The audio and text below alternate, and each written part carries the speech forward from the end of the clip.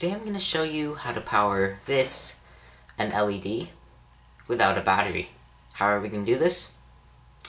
With a motor.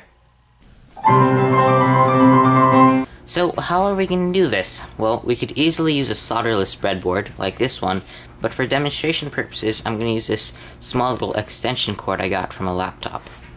So what we're going to do is we're just going to plug the LED pins into this extension cord. Nice and tight, just like that.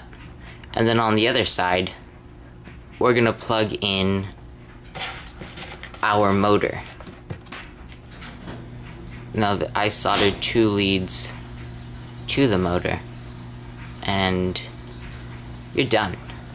So now all you have to do is spin the motor and we'll see what happens. And the LED is lighting up.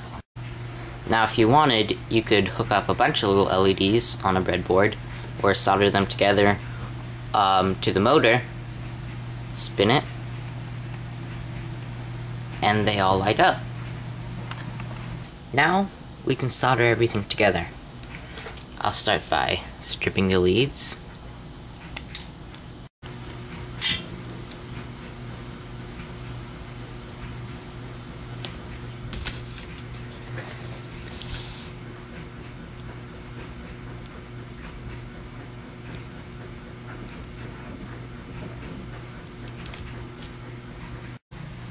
Now it's time to solder.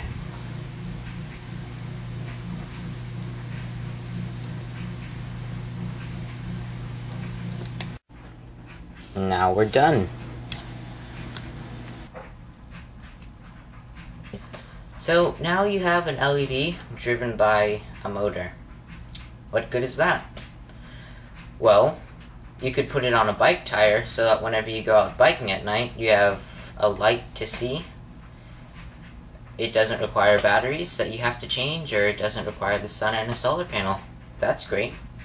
Or you could hook it up to a loud siren and instead of an LED, and put it under your door so that when the door opens or closes, the siren would go off.